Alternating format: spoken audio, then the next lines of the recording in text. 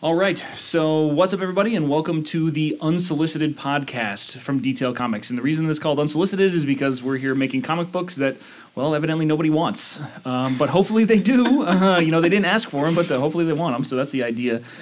So I'm Stan, and I'm from Detail Comics, and the idea behind this podcast, not just making comics, it's actually coming up with characters, concepts, storylines, to the point where we can actually produce art that's illustrated and lettered in, enjoyable for you guys, a little primer for what would be to come if we turned it into a real project. So joining me today, again, I'm Stan from Detail Comics. I run the Detail Comics YouTube channel, and we have local artist Keegan Currier, who's here. You want to introduce yourself, Keegan? I'm Keegan. Stan did a pretty good job, but I draw things. Cool. Sweet. Yeah. No, you're okay at it. Yeah, I'm okay. So where could they find you if they wanted to, I'm going to try and scroll some of your art, if you want to let me borrow some of your art for the video and stuff like that. I'll scroll some of the art through over the course of this podcast on YouTube, but do you have like a handle or a tag or anything like that? Right now, it's Instagram's probably the best way to do it. Working on a website, but my Instagram is just Keegan Currier. Okay, cool. I'll put that on the screen as well, so you're going to see that. And then between us, I've been a fan of comic books since I was like a little kid, like 8, 9 years old, maybe a little bit before that. And then Keegan, you've probably been a fan of comics and art for quite some time.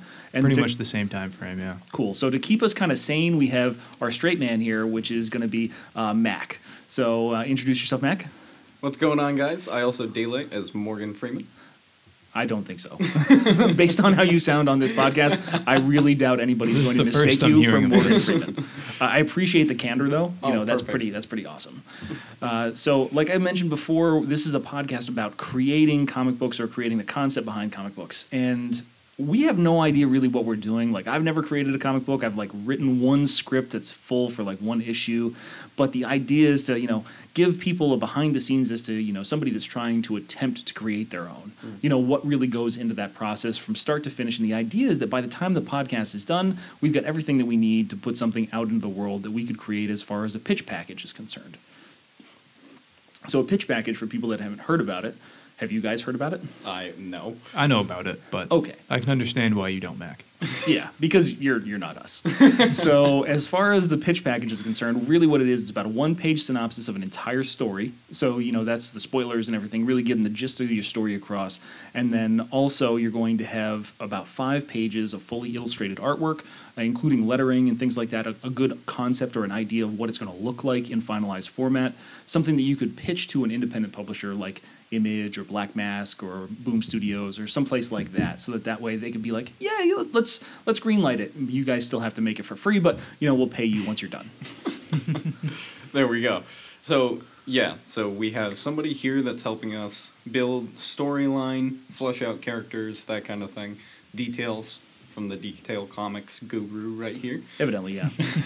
We have our resident artist to help us put these glorious images on paper, and then my job is going to be just kind of summing it up as I'm trying to do right now, and just calling you guys nerds all. You're just supposed to keep us in check. Like if we say stuff that makes no sense to you're kind of the audience, right? You're not the creator. You're more of the checkpoint here.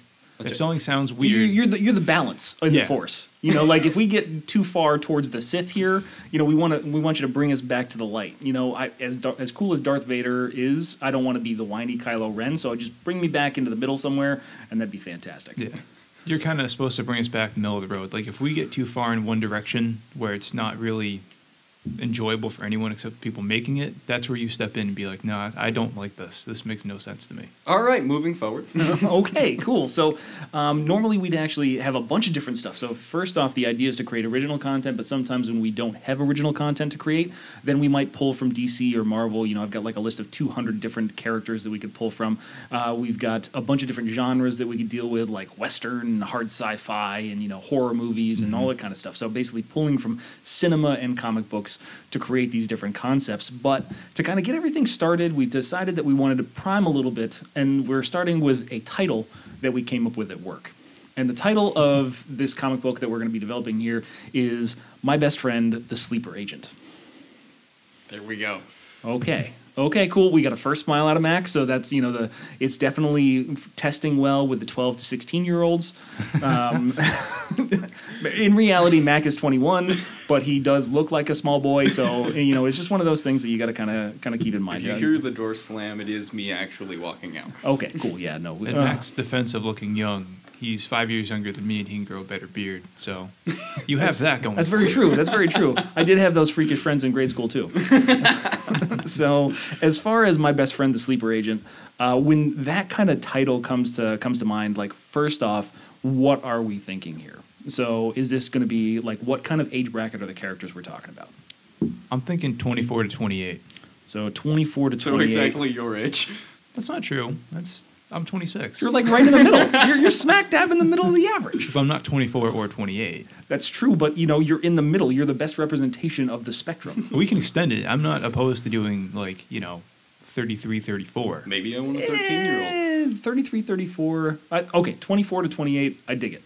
Because that's just somebody that's starting out. Like if we're talking millennial lifestyle, they're in like their third job because they want to make a difference and they really can't, and they're starting to get broken by life. Well, we've gotten political already. Student debt is just weighing them down. It's crippling student debt. Well, here's the thing, right? Because we're not talking about the sleeper agent guy. We're talking about the best friend, the sleeper agent. So this is the person that's inside the job that is the friend of the person that ends up being the badass really of the story. But it's all about the character development of the person that's next to him. Yeah. So that's that's the gateway, the entry point for the person that is reading the comic book. They're going to identify with that person compared to, say, like the sleeper agent that's going to do all the badass stuff. Okay. So when we're talking about that, we're talking what, like, where do we kind of originate? We've got a 3-act story here, so we've got to kind of sum it up. We've got to put them in a situation. We've got to have a protagonist. We've got to have the outcomes and overall concepts, and then the conflict resolution, something like that. So this is going to be a pretty easy arc, I feel. So first off, who is the protagonist? A very, on the surface, average seeming person. Very, very average. Like average, maybe slightly above average intelligence, average look, height, like on appearance, nothing overly special about him. So he very much blends into the crowd. Yeah, he's like your C+ student. Okay, cool. No, I can get behind that. But his best friend has to be like the complete opposite. Almost like it seems like he undersells himself, right? It's almost like, why are these two hanging out with each other? That's what I picture. I picture someone like really tall, really good looking, but for some reason is just super into hanging out with like this very average person. So are we talking like, our main character is like Chris Pratt in Parks and Rec, and then like our best friend sleeper agent is like Christian Bale in American Psycho? That might be a little bit too polarized, but I like the Chris Pratt part. Okay. I'm thinking more like whoever the guy from Tron was, the newest one. Yeah, I have no idea who that is. I don't either. I love Tron Legacy. Tron. But you know the main great. character of Yeah, Tron no, Legacy. I do. He's anyone kind of like listening that might have to kind of IMDb him, but yeah, kind of like that. Yeah, so like it's that Chris kind Pratt of from Parks and Rec, and then like Tron Mila Legacy. Kunovich or whatever. What? I was gonna say I don't know if that's his name. Because somebody needs to Google and comment his name in the comments so that way we know what we're talking about. But we've got a visual on what this is. So as far as this is concerned, this is an office job. This is like he's not making the difference that he really wants to make in the world. Shaggyish hair when we're talking about illustration concept. Yeah. Definitely coming from a world where we're talking.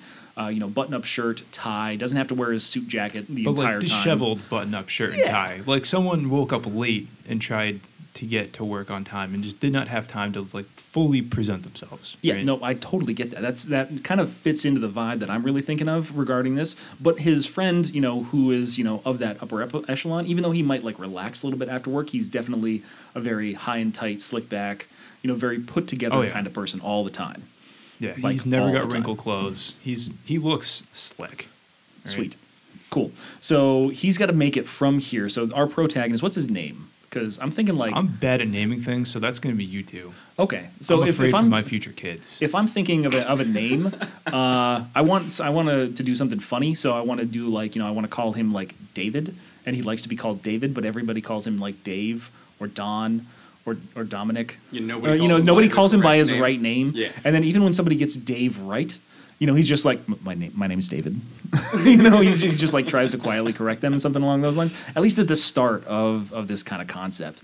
So, I want him to kind of like blend into the background. I want him not necessarily be super assertive, so that way we can create a character arc that's really going to grow him as a person as he kind of gets thrown into the turmoil when he finds out that his best friend is a sleeper agent. So that kind of irons out where the character starts from. Where does the character really kind of end? I think he might have to progressively become a little more, I don't want to say useful, but at the beginning of the story, I assume that his best friend's doing all the heavy lifting. Yeah, that just makes sense. Sleeper agent friend, he's going to have to kind of develop a better situational awareness, have to be more involved with saving himself, and probably, I'd hope to think, get somewhat smarter or find some kind of purpose out of this. He said he's looking for something. Yeah. He's not making a difference in his life. Okay, cool. Let's start with the opening scene. The opening scene of a comic book is like super important. That's one of the things that I've always thought, because you've got this giant opening splash page. So that's going to give across the content. It's going to get you the idea as to what's going to be going on in the actual storyline. So when we're talking about this kind of like office job, I'm thinking like, 35th floor, skyscraper kind of deal. And the first thing that I see, if we're talking mind's eye, I see like staring up at like this tapering building, and then a series of panels, and it kind of cascades down. And the top panel is just, well, it's not even a panel. It's just the top of the building about where the office would be. And then there's a panel kind of inset over the building. It just looks like the building continues, but this panel shows glass breaking in two small bodies coming out of the window. And then the panels kind of grow towards the bottom of it, and you just see them kind of cascading to the point where you've got like super composed badass sleeper agent dude who's, like there ready to like do whatever he's got to do in order to land after this 35-story drop. And then you've got Chris Pratt from Parks and Rec, on his side, just kind of like flailing, ready to be saved. Right. Very damsel in distress like. Which I think most of us would be doing if you're falling out of a building. Absolutely. Understandable. But I mean, we're comic book in a comic book here. We can get a little bit fantastical with it. Maybe he's got some preparation. Maybe he's got some sort of escape plan, so that way there's like a hatch or an awning or something along those lines that can kind of break their fall and make it a little bit more safe. But this is his code red escape plan, and they just bust out of the window. Then it would be better if, in the aftermath, it turns out it was their boss's window. So he just, like, goes through the boss's office, and then they got, like, the boss's office, like, taped up as they're asking. And that way we can kind of give some backstory in the context of how other people perceived him, and then get a better idea of who he is. Because if we're talking about where this dude lives, man, he's middle-level apartment. It's not in great repair. We're talking, like, almost the poor side of town. Empty pizza box on the coffee table, something along those lines. Like, boss doesn't really know how to describe him. He's like, he might have worked here. Everything that he said was he was a decent worker. He seemed to get shit done. That's he's really not making waves, though. No, he's definitely not making waves. But exactly. I think it's important that his friend also doesn't make waves with this job. Like, his friend looks like he would be successful, but for some reason never really goes anywhere. So no, he declines his promotions. Yeah, but he just stays where he is, and everyone's like, okay, so are you like dumb? It's like, we've got a great corner office for you over here, Steve. So, it's just, are you ready to make the next step up? It's like, no, I don't really think that I've fulfilled my role here, in processing data entry. I just think I can do more for the company here. So, like, he's that kind of guy. He just seems like real good go-getter, but in reality, he's got a purpose. And the purpose is because he's a sleeper agent, and he's sent there to defend what has become his friend. And we don't know why he is defending him for at least the first issue. It's just we know that he's pulling him out of harm's way quite a bit with no real intentions behind it, other than it's just like it could be it's well beyond best friendmanship. Okay. It feels like there's a duty, there's a job that's associated with it. Oh, so we're not going full romance yet? Oh, well, I mean, no, he's like... You're going to flesh out the relationship over the course. How long is this series going to be? That's a good question. That's a really good question. Like, what are you thinking? We got links. You could tell a story in an issue, or you could tell a story in 12 issues, or it could be an ongoing series. I think it's got to have a finite end. Yeah. It's definitely got to have an end someplace. I'm thinking maybe 8 to 12. I mean, you could probably do the first arc in 4 to 5. Well, being the amateur comic book person here, how many, pages is your standard comic book? Usually it's about 22 pages of art. Okay. So there's more pages in an actual comic book, but that's because there's ads and stuff like that. But if you're talking about an independent book, it's anywhere from 22 to 30. People that own their own and they want a little bit longer format for a standard comic book, they'll be up towards the 30 range. But 22 for content and art is about standard for the industry. 22, 24. So I agree with Keegan. Keep it concise enough so that, put together.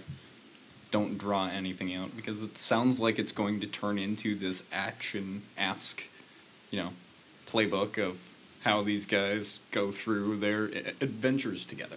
Whatever that might be. Right. So if we're okay, so let's set this hard and fast down here, guys. 24 to 28. He is Chris Pratt from Parks and Rec. That's just the best reference that I can possibly come up with at this point in time. And then for length, we're going to go somewhere between 8 and 12 issues, and that is going to be what you would define as a maxi series. Like in comic books, that's called a maxi series, because a miniseries would run somewhere under 6 issues. An average story arc, say like if you're writing a pretty standard story arc for a main character from DC or Marvel, would run somewhere between 2 and 4 issues. Longer story arcs, right, around 5 to 6. Batman just had an arc that was like 7, but it's pretty rare for them to get out that far for their storyline. Right. So, all right, we're 8 to 12 issues in. What do we do in? So the first thing is that Act 1 is probably going to take issues 1, 2, and 3. So regardless of everything, Act 1 is going to be 1, 2, and 3, and the real rules of Act 1 are to create a situation or conflict. Yeah, you're setting up everything as far as the character and where they're going to be going from there. And then Act 2 is really to ratchet up the tension. Create more conflict, create more struggle. And then from Act 3, you take that struggle, you finally create the final conflict between the big bad, and then you've got like the denouement. But the denouement's super short. Act 1 and Act 2, they can stretch pretty much anywhere, but Act 3, maybe that's 2, 3 issues at that point in time, and you've got your like big conflict kind of coming to a head between, well, if we're talking the way everything's set up, it could be between 8 and 9, 9 and 10, 10 and 11, 11 and 12, and then you kind of finish off the storyline going through the final issue.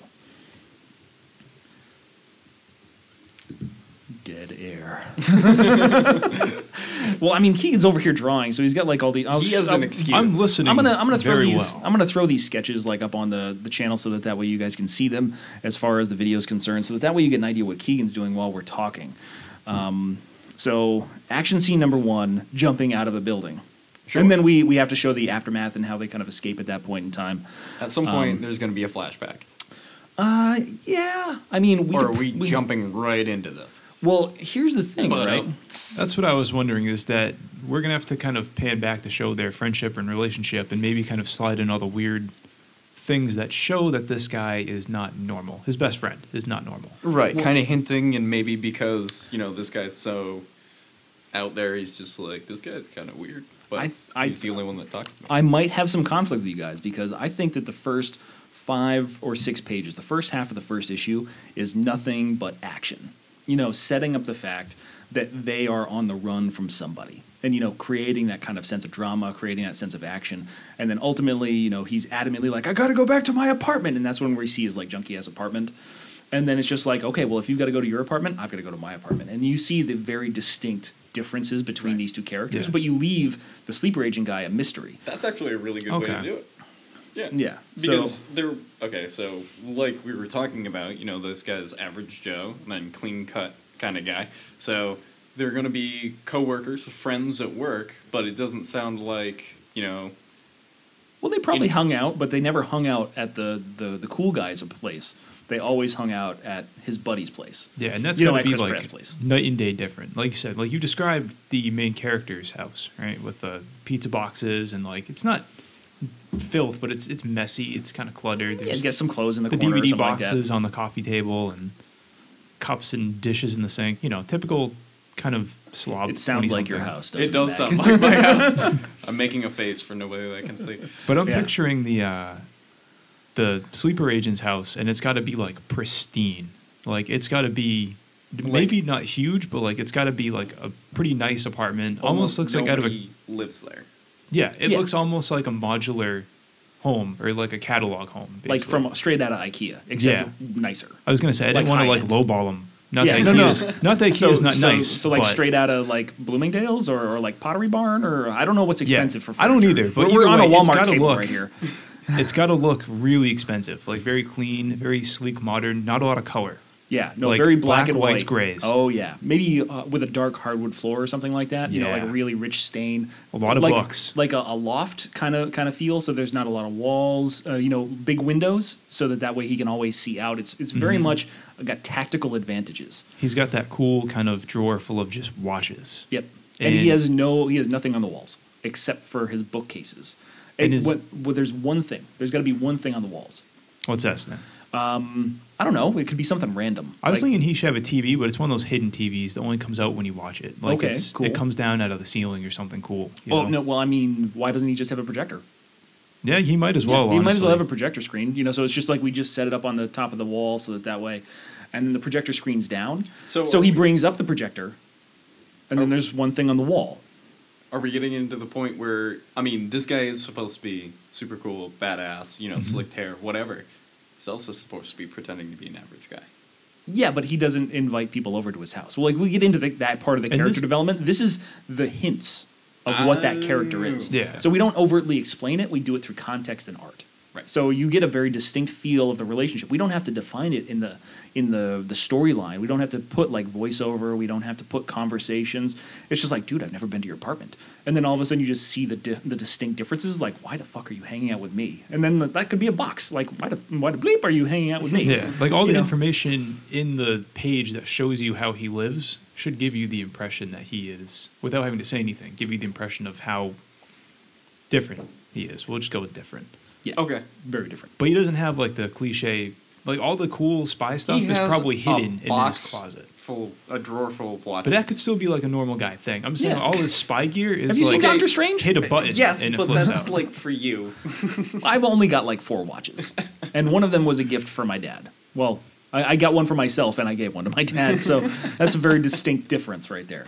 But yeah, man, it's just for anybody that's living, you know, or has kind of a zest for the finer things in life. Yeah, you can totally understand them taking a small bauble, like a watch or a necklace or something like that. Like women wear their earrings and stuff like that. You know, it's just like I would never wear thousands of dollars on my ears, but I would totally wear $1,000 watch. And I would only know. I don't need anybody else to know. But it's just like, yeah, it's a really fine timepiece.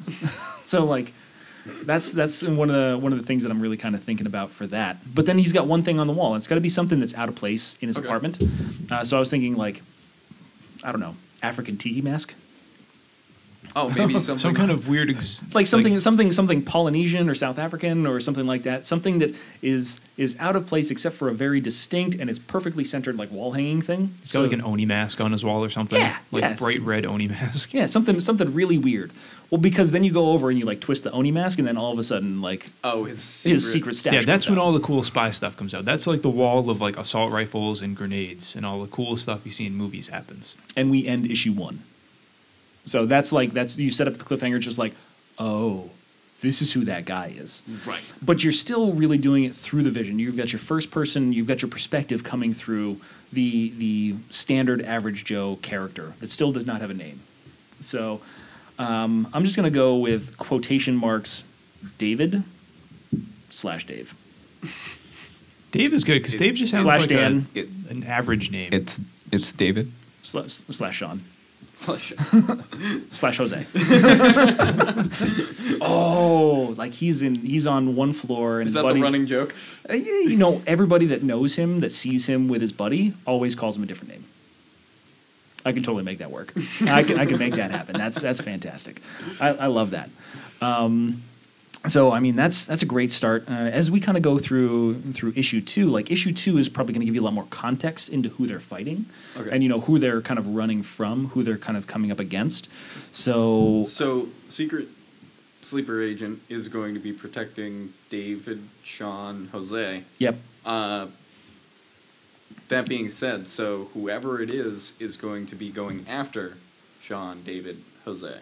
Yeah, so he's the target. He is the target. He's the target. So the reason that the sleeper agent is there is more of like a bodyguard capacity. Okay. So he's not there for any particular purpose for himself, But as we find out over the course of the story, of course he got attached to their friendship. You know, evidently, this guy, that's when we start to sprinkle in some backstory.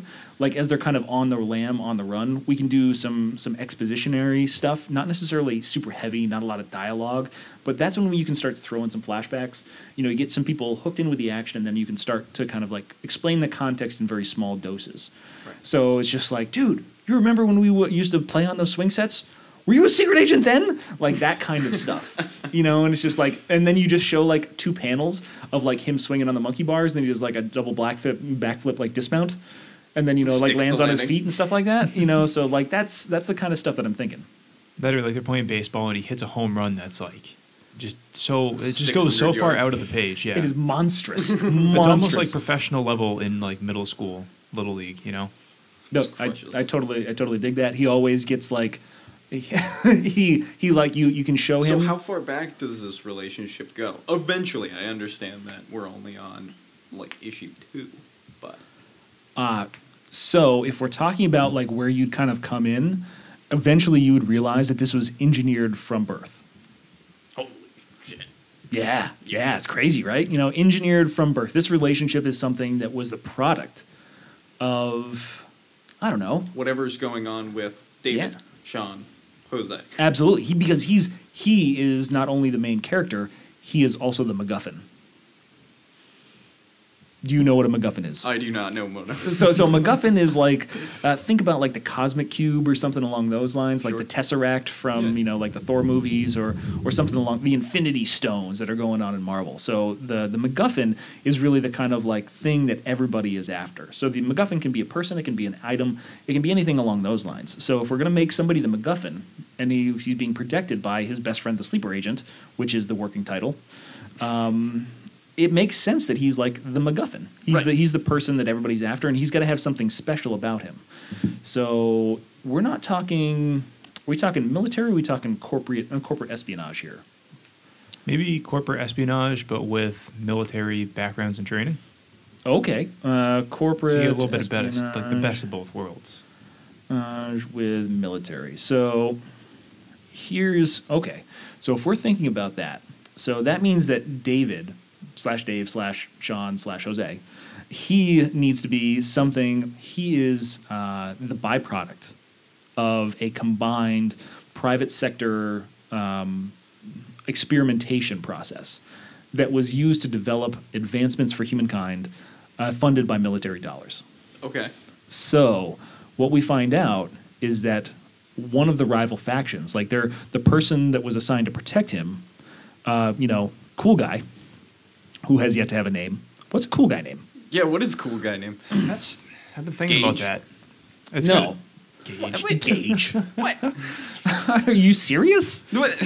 Do you want to come back next week for the podcast? Don't shoot me down. Come on. Keegan said that he was bad at naming things, but Gage. You set the bar so much higher. I know a Gage. I know you know a Gage. So, but I mean, like Gage is. If we were talking about like a rebellious friend, somebody with like punk rock hair and like an undercut or something like that, that seems to fit a little bit more. I don't want to stereotype people. I just want to be clear on that. I don't want to stereotype people. So, but what I was thinking is that it has to be something not nondescript. It has to be like a cool slick name like Johnny.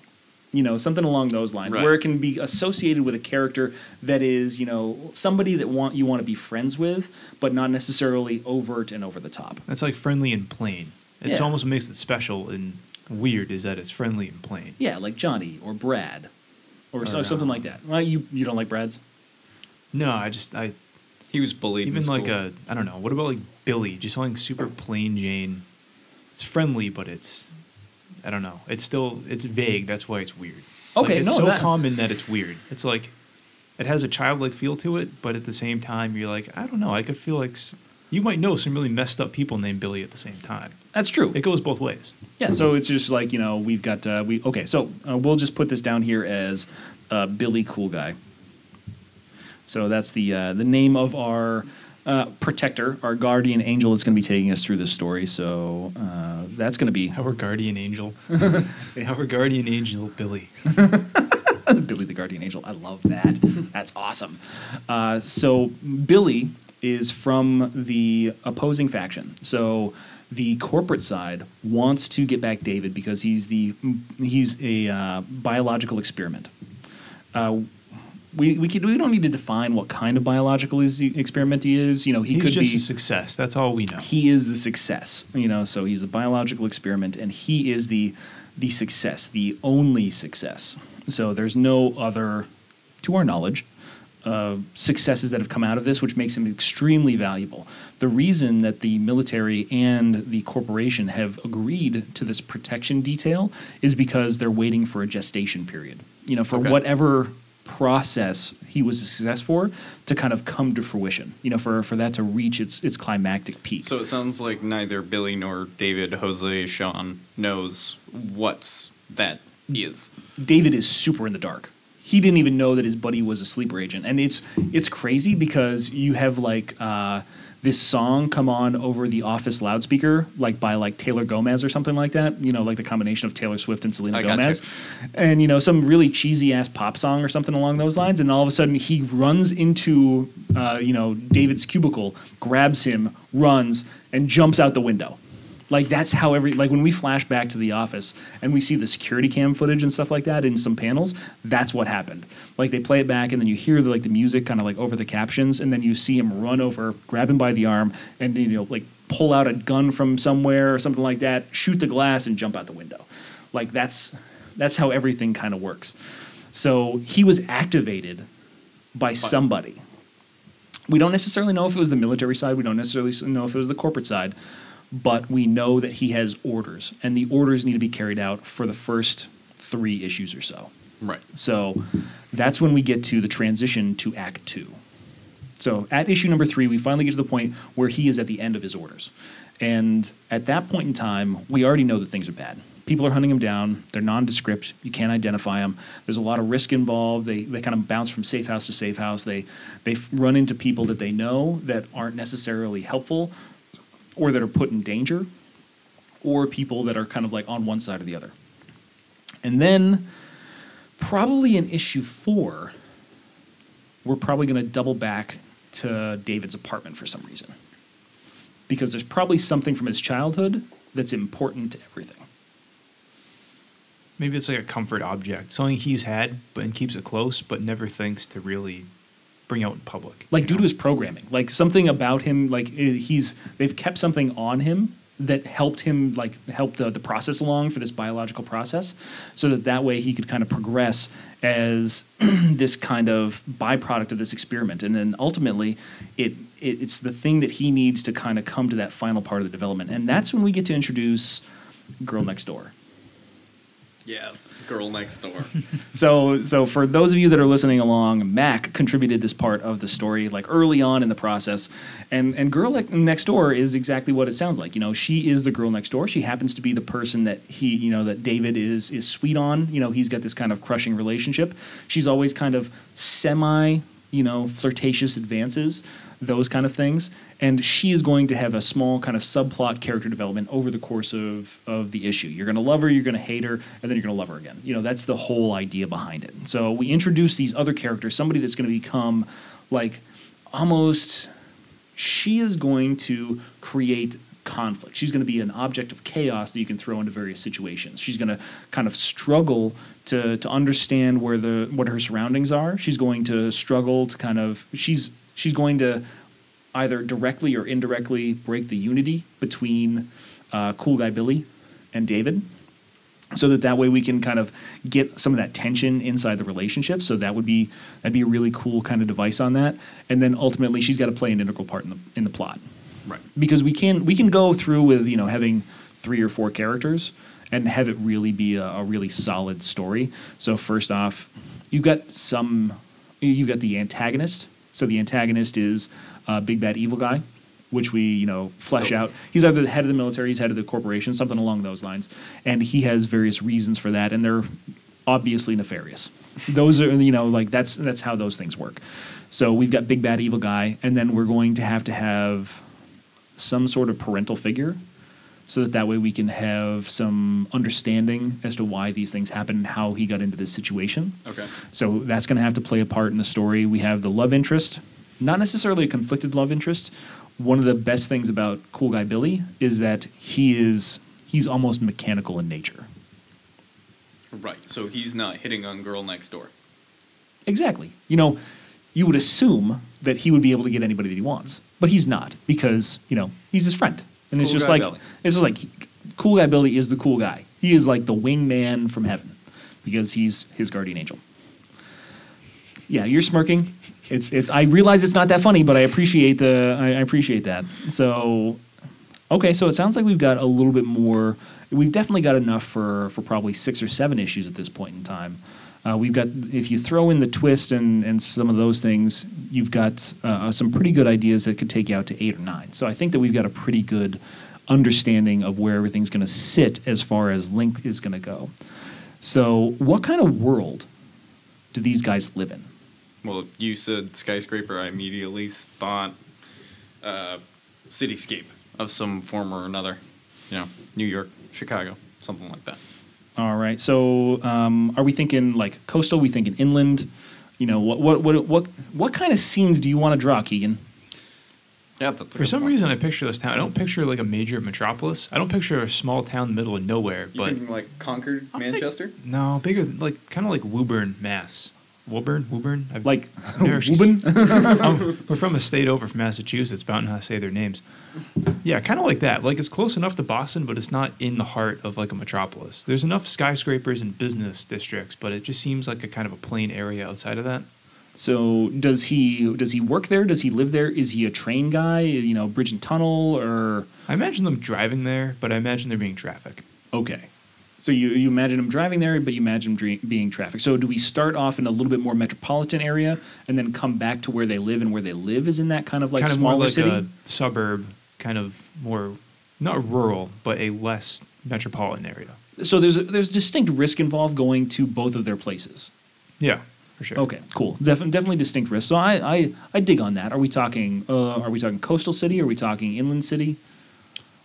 I was thinking more coastal, but I think it's just because we live, you know, closer to the ocean than not. So it could be Middle America.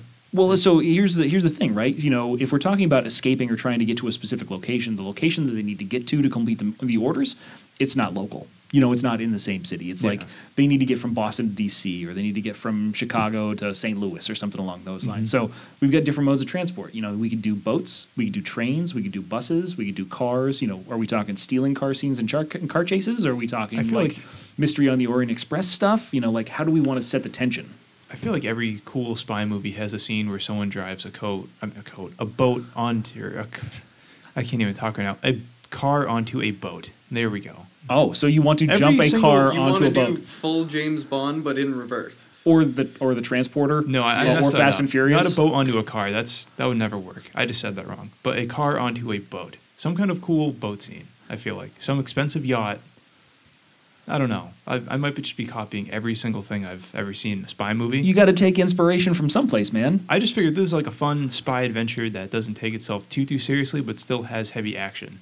So cars going onto boats at high speed is fun action. So do you want to get a little bit more risky and go like motorcycle onto a train or motorcycle onto a boat?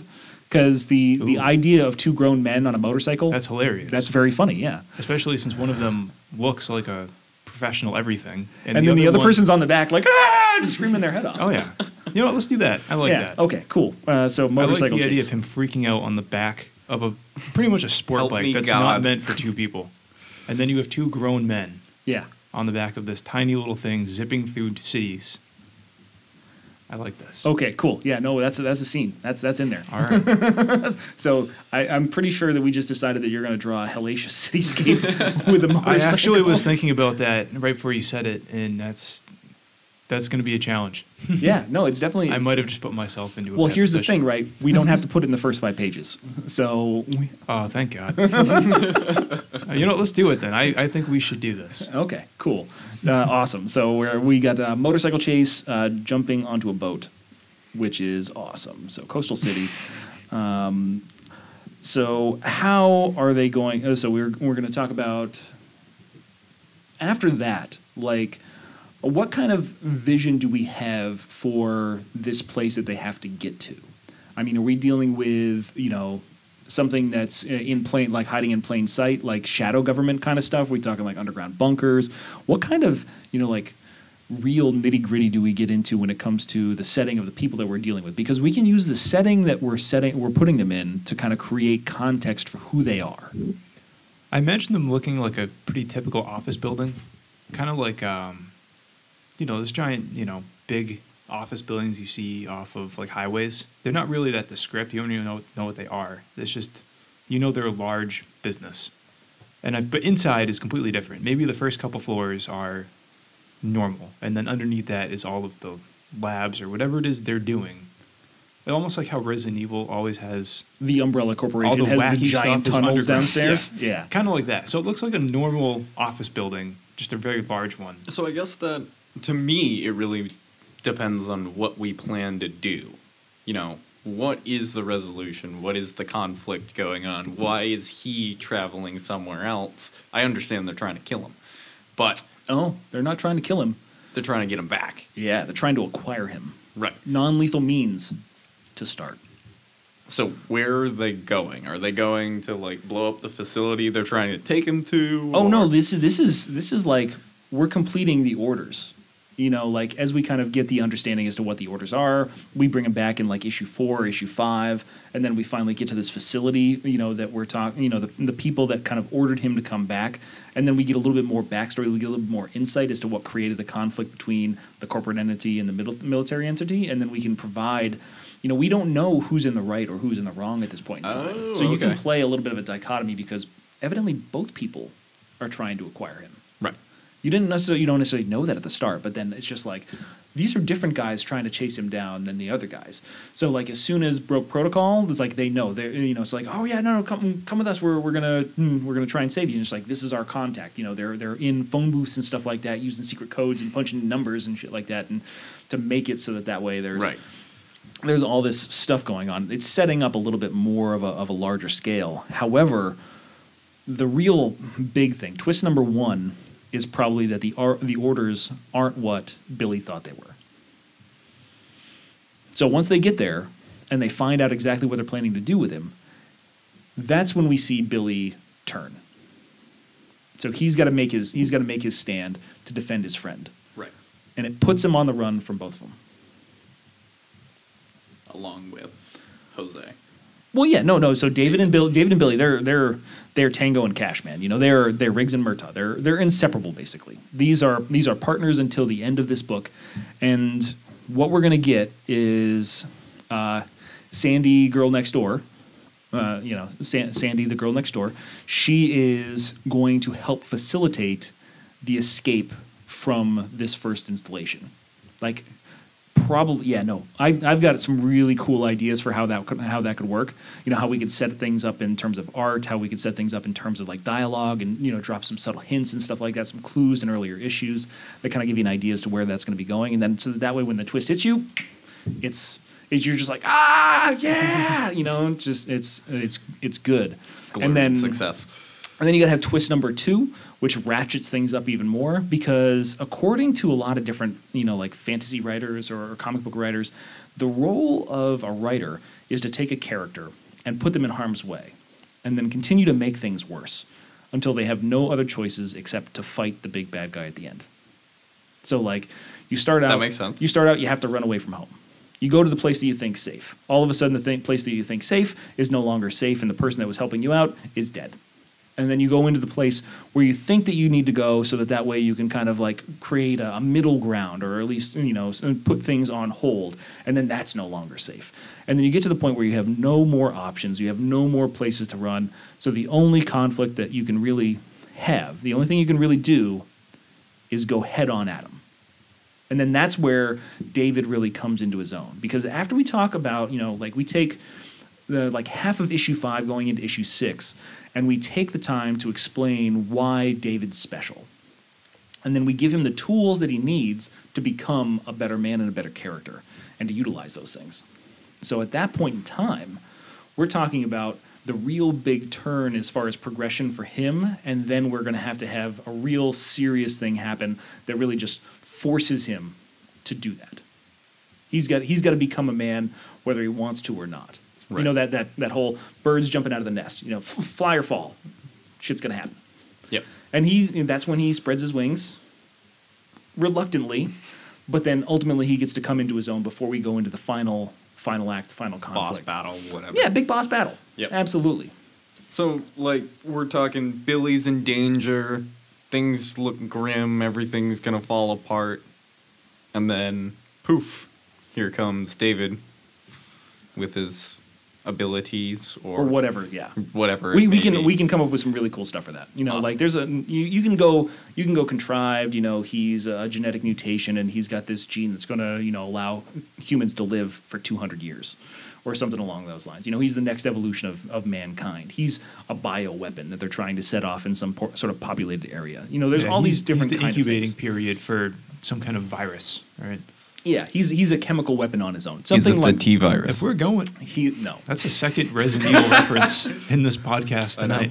I was going to say, I'm pretty sure that's close to the third because when he was talking about that actor's name, I swear he wanted to say Mila Jovovich. That's what I was trying for. Well, that's a chick. Yeah, that's not even the right gender. Yeah, she's no, excellent. Because I was thinking Girl Next Door the entire time. Yeah, but that's Alicia Cuthbert. If we're talking about the Girl Next Door movie, that's the blonde one. But like her because I don't think she's attractive, but... You don't think Mila Jovovich is attractive? What if she's listening? She's attractive, but the other one is. You don't think Alicia Cuthbert's attractive? Oh. Dude, you have weird standards. What if she's listening right now? Like, God forbid she just tuned into this podcast, took a risk. She's never going to listen again. You know what? She's like, that Mac motherfucker, screw him. Or wait a minute, I'm not going to screw him. It's like, your chance, gone. We can swear on this podcast? Can we swear on this? I've been trying to refrain. I didn't know if that was cool. I mean, just a warning and disclaimer, there might be adult language here. We are adults and we are drinking, so that might be a thing. Cool. If we're going in the direction of his special genetics or any kind of disease he might have or special abilities, maybe the building where this big conflict should happen should be in what appears to be a pretty normal hospital. And then underneath the hospital is all the funky stuff. Like maybe the front is a hospital, but it's a very special kind of I like that. hospital. Ooh, that is I like that a lot. Because that would be all of that's pretty much where he would have been, not made per se, but all the plans for his life were set in this building. And I don't know about you guys, but medical stuff kind of freaks me out. So it's uncomfortable to draw weird medical scenes of tanks and things floating in them and hospital beds and needles. Well, that's where he was intended to be patient zero. First off, he was created there, but then also, part of this failsafe, part of this thing, is that he's going to get sick to a point. And then they were going to transfer him there so that way it could, whatever was going to happen very naturally in a place that you'd expect it to be.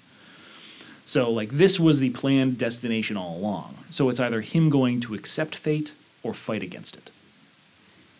Dun, dun, dun. Mac made a very dramatic head movement, so I had to add some sort of sound effect to kind of necessitate that. Because he forgets that people can't see him other than me and Keegan. So for context, anytime that there's a sound or a lack of sound, that's probably because one of us is making a weird face or something like that to necessitate what we're feeling at that point in time, and then we have to put context into words at that point in time. We are amateurs, so bear with us. Yeah, this is the first one, so check it before you wreck it. So we've got patient zero, ground zero for this disaster that they have to avert, and then they're going to come into the final conflict with a big bad guy.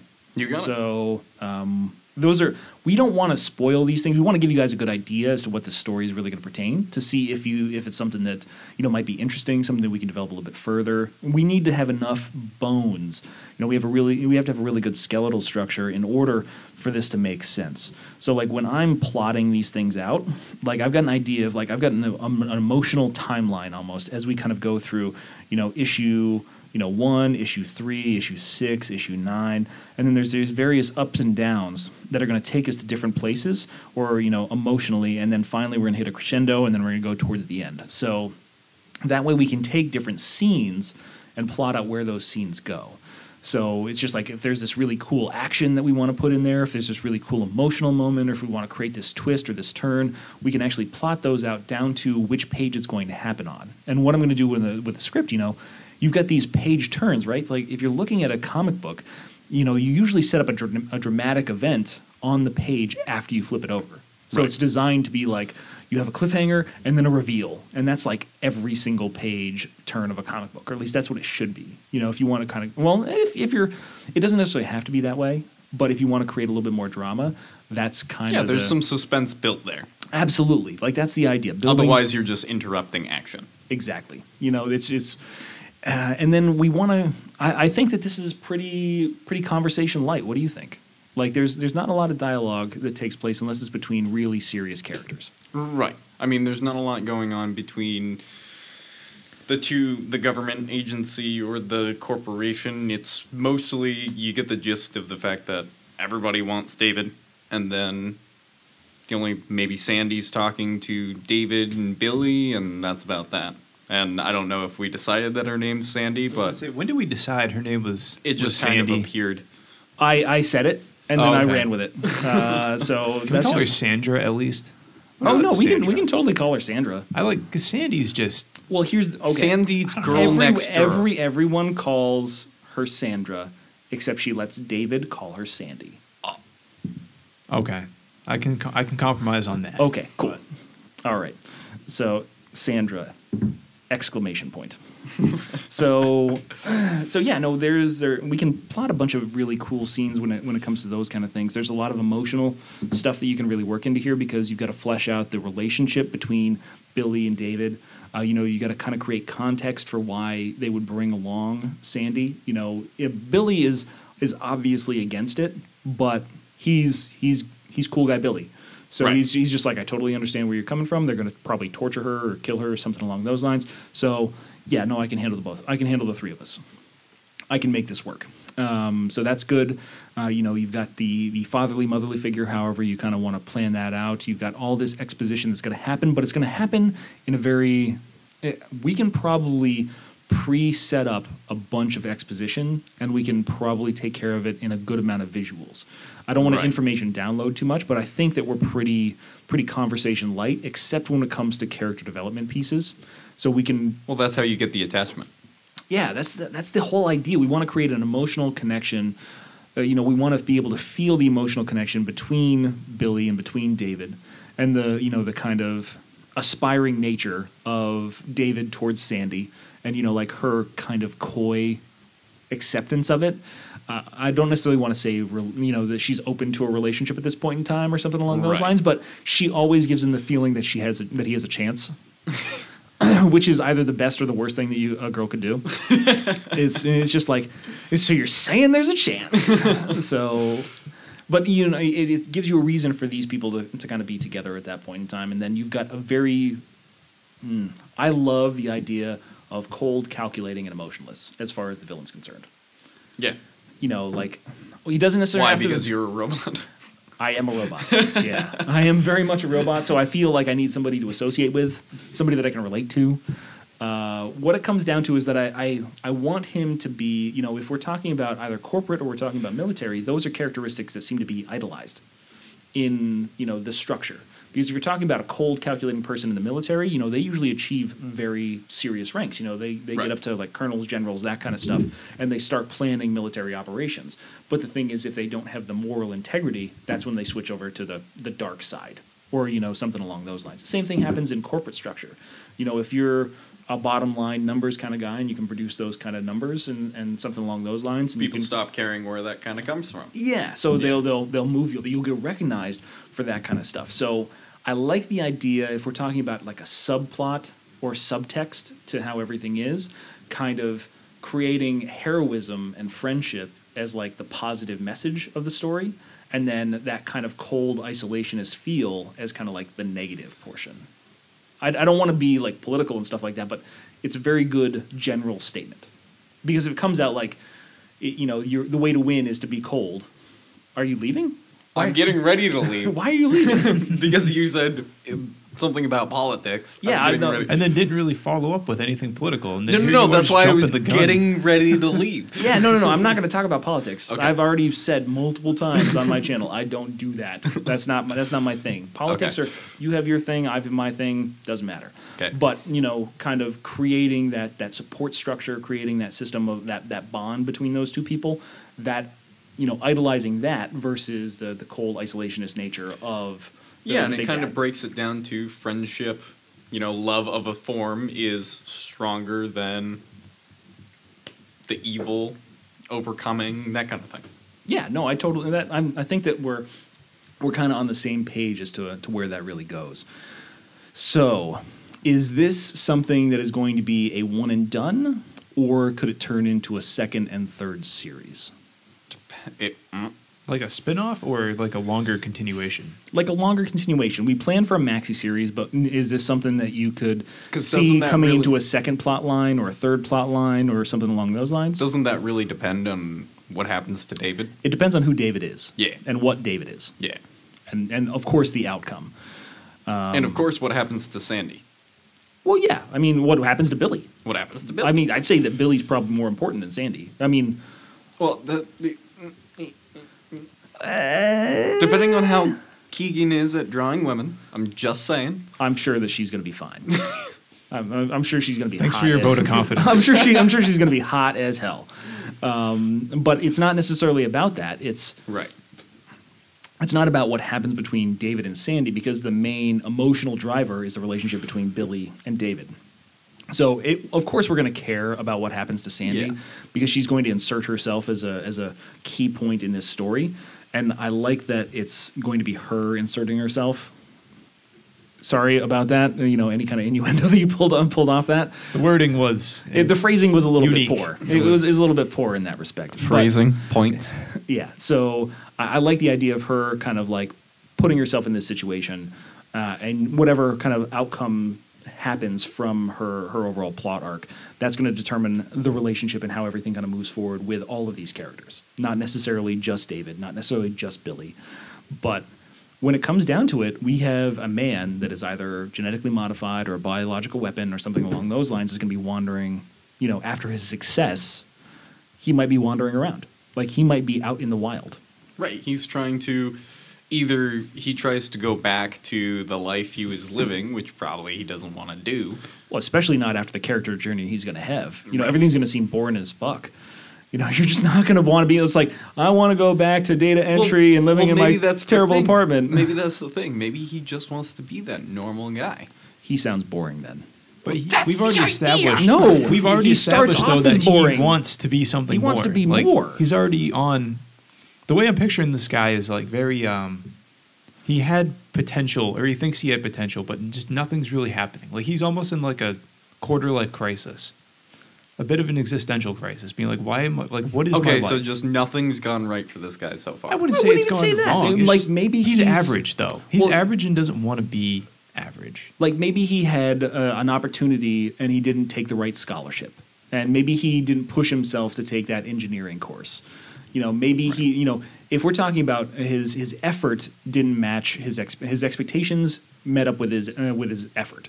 So he didn't put in the effort that was necessary, so he ended up becoming a person that, you know, was of middle-end expectations. He ended up in a middle-weight job that he didn't really enjoy and in a life that he didn't really enjoy, and Billy kind of came and, you know, stayed there with him. So it's you know, if anything, they're almost in an abusive relationship. You know, David's really holding it back. I was going to say, do you think that maybe he's almost in some weird way kind of slightly jealous of Billy? Maybe not jealous, but he's like, what are you doing? Like, you have so much more potential. Like, I wish I had what you had. Everyone likes you. Like, people, like, throw themselves at you. That could be part of the tension. You have this weird stoic energy, and, like, everyone wants to promote you or, you know, sleep with you, whatever. And Billy just kind of puppy dogs David, who's pretty bland, right? He's well, I wouldn't necessarily say that he's, like, a follower. He's not a follower, but he thinks he's a follower of him because he doesn't know why he hangs out with him. Well, he doesn't know his intention. There are a few different ways that you could really tweak this emotionally that, you know, I wouldn't want to get into too many details here because it's going to take me a while to flesh them out. But I've got some really cool ideas on the relationship between Billy and David. That is where the heart of this story really comes into play. Relationship, Billy, David. And the question is, why? The overall question is why. First off, why isn't David a better man? Why isn't he more successful? And the second question is, why is Billy not what he can be? And that's the fundamentals of that. And I think that kind of lays the foundation for how we're going to define the relationship between these two characters over the course of the entire story. It just always comes down to the simplest stuff. Yeah, that's really what I think about it. It always comes down to the simple things. It's just like, why you? Why me? Why us? Why this? Right. How are we gonna, where are we gonna go from here after everything's said and done? As you said, we're looking at, is this gonna be a one-off, or are we gonna move forward? Are we going to expand on the relationship that these characters have? Or, this is their riding off into the sunset. I think that the way that we set up the ending, it's got to be kind of ambiguous, but you want to definitely wrap up any loose ends as far as the plot and the storyline's concerned, other than a few major things that you could use later on down the road. Right. And if we feel really ambitious about it, we could definitely pepper the story with some cool Easter eggs and stuff like that you can kind of hide in the background and hide in the dialogue that could set up offshoots that would really take it into the future. So I think personality-wise, these two guys, I think Billy should be very stoic. But same page. Yeah, I think he should be very stoic. It's not that he's emotionless, but I think that's going to help show his intellect and his fighting ability when he just turns into an absolute animal. He's fighting other people, right? So he's going to be the stoic, what's up, guys? Very, almost seems simple to people who don't know him. But then he just is like I said, he's a machine. As opposed to David, who seems kind of lazy, always looks tired, bags under his eyes. Not out of shape, but slightly out of shape. However, he has got emotions. He's very animated when it comes to various things. You can feel the fear that pours off of him. He speaks more than Billy will ever talk. Yeah. Right? For every 5-word balloons from David, you get 1 from Billy. And it's just yeah. Not necessarily like that, but it's a very simple, it's a very concise response, and it definitely plays into the character that he has. Yeah, absolutely. So I think that we have a really solid concept here. I think we've got a lot of really cool ideas, and I think we got a lot of places to go for this. But I'm kind of curious what everybody out there listening to this thinks, because by the time this gets posted, we're going to have a lot more art. We're going to have some sketches. We're going to have the actual finished 5 pages that's going to set up what we would consider to be the first issue, lettered, inked, and online.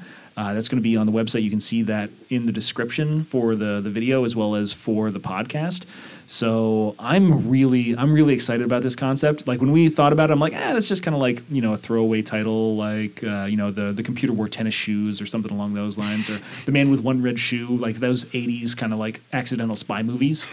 Those are my 2 favorite movies. Really? I think they were wronged by not getting Oscars. That's very telling, Keegan. I'm completely lying. I understand that. I know, but they don't. Okay. So I was lying, for the record. So I'm going to wrap this up here. If everybody seems like that we've got a pretty good handle on where everything's kind of going. So signing off from Detail Comics, I'm Stan. You can follow me on Detail Comics on YouTube, and I'm Evolution of Stan on Twitter and Instagram. I'm Keegan. For now, just Instagram, website to come. Thanks for listening. Okay. And I'm Mac, the comic bystander, and really just here to enjoy. Yeah. Well, hopefully you guys enjoy as well. So stick around for the next episode when it comes out, and make sure you check out the art and give us a lot of feedback on exactly what's going on. And make sure that if you want to stick around and get more of this content, hit subscribe, and don't forget to like the video, comment below. We'd love to start that conversation. Have a good night, guys.